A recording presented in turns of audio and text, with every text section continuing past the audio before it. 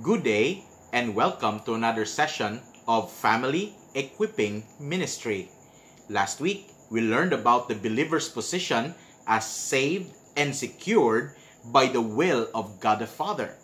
It was God's will to reconcile us to Himself by sending His only Son, Jesus Christ, to die for our sins, buried, and on the third day, rising again. It was God's solution for our sin problem. It was God's full intention to make us His children by virtue of what Jesus had done on the cross for us. And it was for His glory that all of these things happened. Indeed, it was God the Father's will to save and secure the believer in Jesus Christ. This day, we'll be looking at the believer's position as saved and secured by the finished work of Jesus on the cross. Let us look at the following truths, shall we? The first one is this: Christ's blood bought our salvation and our security. Remember man's sin problem? We all learned last week that man is a sinner and God is a holy God. The bad news is God is just and He will justly punish the sinner. Worst news is the wage of sin is death. The truth is the sinner is on a timetable. Any moment, at any time, he will experience what the Word of God says: the soul that sinneth, he shall die. What can save us from the penalty of sin, which is death? If nothing can take away our sin, the judgment of God shall fall upon us. So what can we do? Nothing. But here's the good news. God did something. He sent His only begotten Son, the Lord Jesus Christ, to die for our sins, be buried, and on the third day, rise again, according to the Scriptures.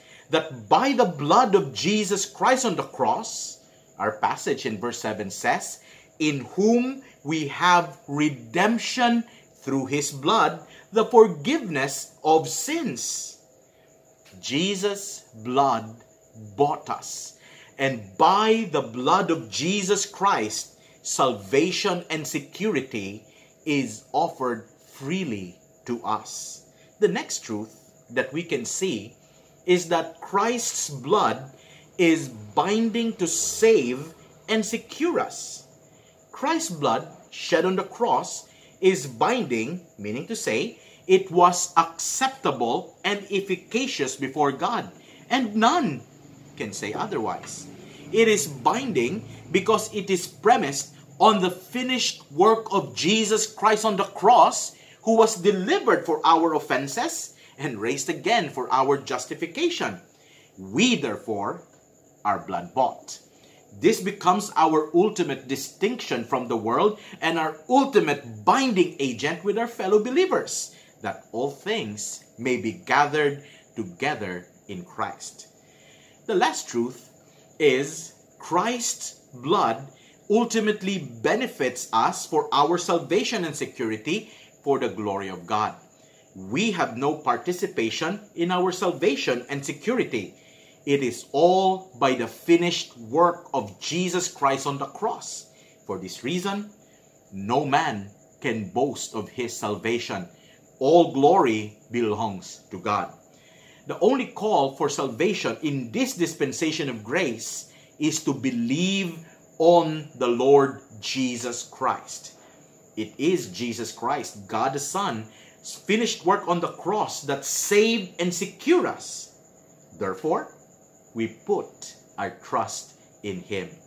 May you and your family see what the Lord Jesus has done for you and for your family, for your salvation and your security. Have a nice day, and may the Lord bless you.